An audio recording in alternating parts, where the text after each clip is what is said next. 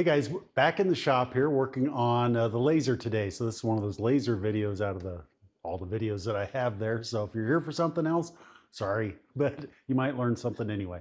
It is November, and November to me means one thing when it comes to the laser and what we're doing, and that is Christmas ornaments. So these guys, I have a real fondness for Christmas ornaments.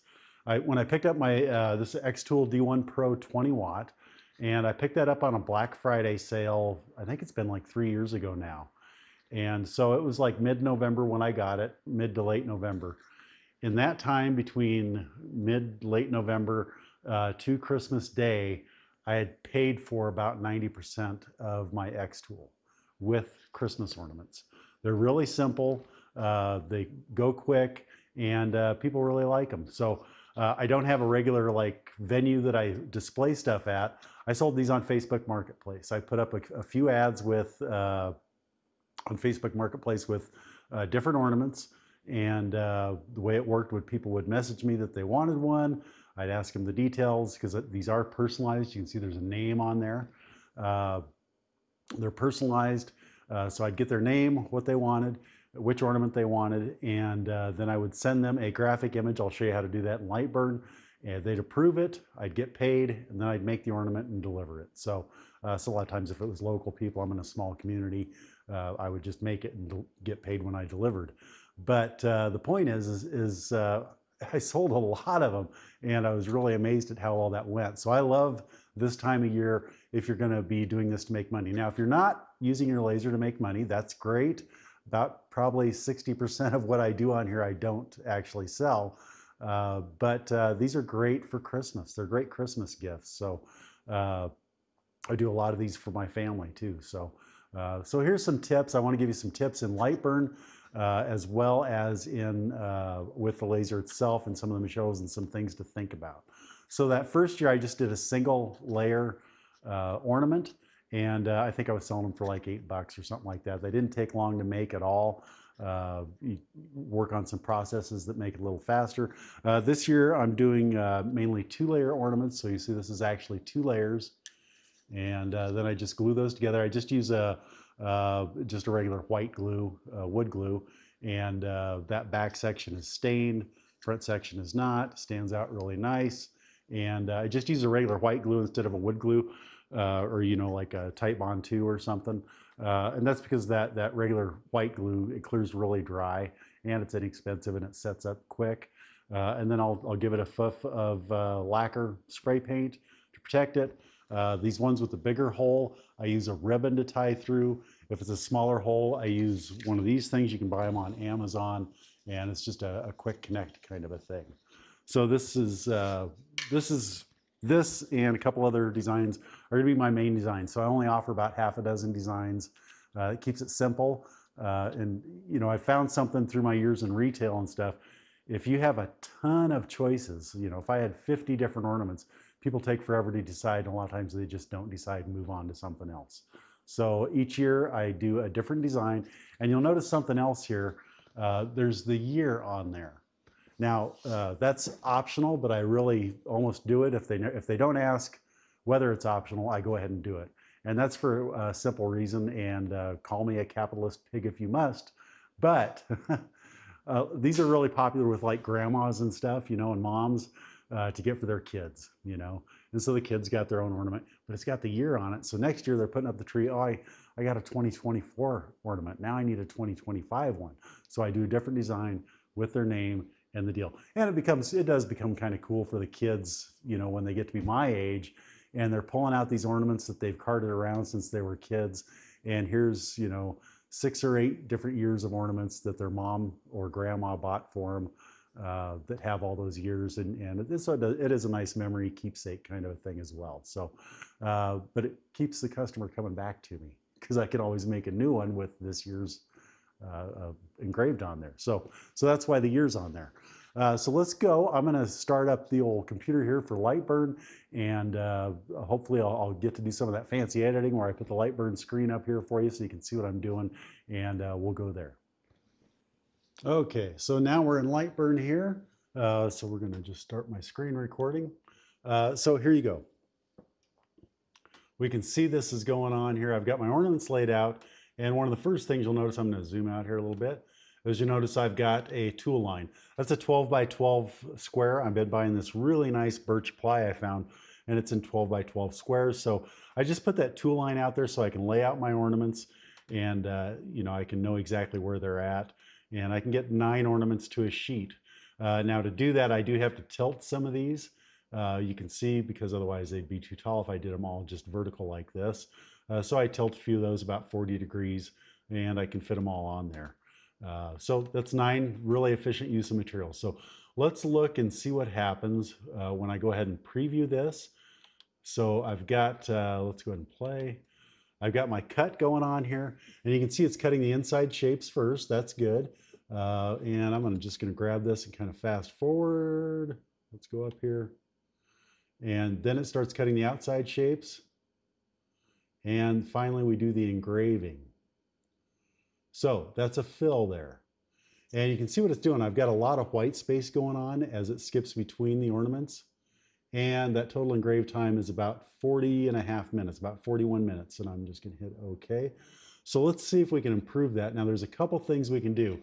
Number one, I want to change that order. And the reason for that is a lot of times when you cut out a piece from a big flat, it'll shift a little bit. It'll drop down just a little bit. It'll usually drop down, and sometimes it can even shift a little. If it does that before it engraves, then this engraving can be misaligned. And so first thing I'm going to do is I'm going to change my order. I'm going to move that fill up above my cut layer. So now it's going to do the fill first. So there you go. You see it's doing the engraving first, and then it's going to go around and start cutting stuff. So I'm just going to hit OK. And so that's one thing. Now we were at 41 minutes. Now here's kind of an interesting thing. A lot of people wonder, what is offset fill?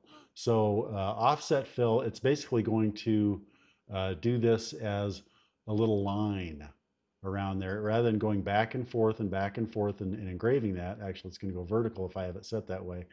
It's going to do a line around the outside. So I'm going to go here. I'm going to change this to offset fill.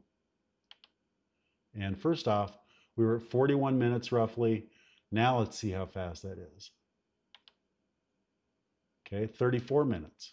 Okay, and you can see what it's doing. Rather than skipping back and forth to do the engraving, it's doing the entire 2024 all at one time. Then it goes to the cut.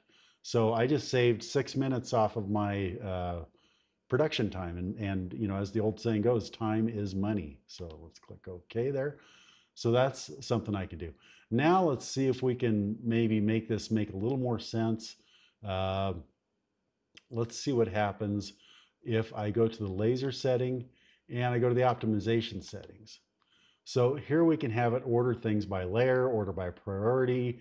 You can set things like cut the inner shapes first, which is always a good idea because that's going to mean things move less as they're cutting. Most of this stuff I always have this stuff going here. If I'm cutting a bunch of squares where I can line up the sides, I'll do that remove overlapping lines, and that way it only cuts once instead of several times. But let's see what happens if we add group in here to this priority layer. I'm just going to hit OK. And that didn't really change my time at all. Let's see what happens. It's going to engrave. And then it's going to cut, but I believe it's going to cut the whole ornament because I have each of those ornaments as an individual group. Yeah, but it didn't really change my time any.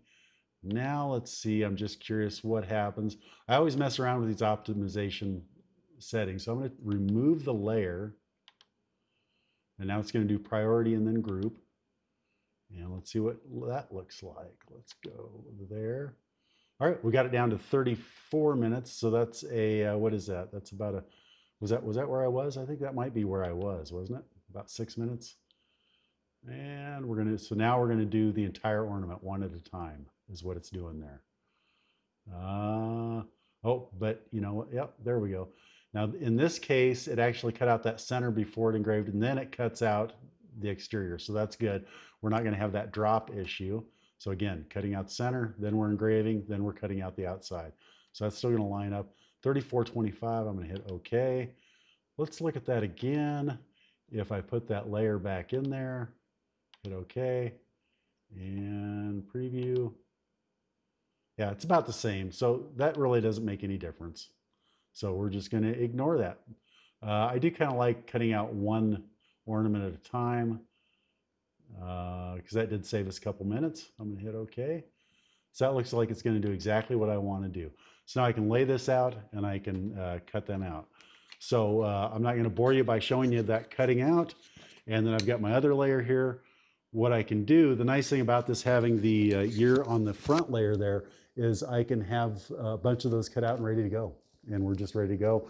Now all I need to do is cut the backs, and those are very simple. You can see those sitting off to the side here, and I can just lay those out. Now, for my Facebook ads, I need a bunch of these pre-made, right? Because I got to take pictures and put them up there. Fortunately, my grandkids are not on Facebook. so these will actually be the ones that I give to my grandkids. Ethan and Miles is on the screen there. So that's how I handle that. So those will be the ones in the ads. The parents will know what they're getting because they're on Facebook, but the kids won't know. And usually I give these at like Thanksgiving, you know, that way they've got them for this year's tree and it's not necessarily part of Christmas. So a couple other ornaments that I do. Sorry, I just kicked the old tripod there. This one is also a really good seller. And this is a memorial ornament there. So it's a 2-layer, and then I use that burgundy stain on the top layer. And it's a nice piece for people to remember people that have passed on that aren't going to be with them at Christmas time this year. And so these are, I do charge a little bit more for these because there is quite a bit of cut time with all this intricate area there, and it's a lot larger. So I do charge more for these. Now if you do something like this, don't limit your marketing. I just did another one, I don't have it here, for a customer who had lost their favorite dog that they'd had for you know, several years. And I changed out that little heart up there, I changed that out for a puppy dog paw. So these are a great seller as well. So there you go. So some tips and tricks on ornaments, things that will really help you out. Always think of that production time, and also think about the order of things so that you don't have misaligned printing. Christmas ornaments are great. They're a good money maker if you're making them for money. They're a great gift if you're not doing it for money. We'll have some other videos coming up. Been doing a little bit of, this is pretty crude, wood carved signs. So I'll do, and this one's combining the router carving with layer at the bottom. And this is still rough and a learning process. Once I get some things down, I'll probably do a video on that in the future too. That's been a fun thing to learn with. So always be creating. The more you create, the easier it is to create. So I really encourage you to do that. It's great for your mental health, and you always have something to give away and talk about. So there you go. Until next time, be well, do good work, and I'll see you down the road.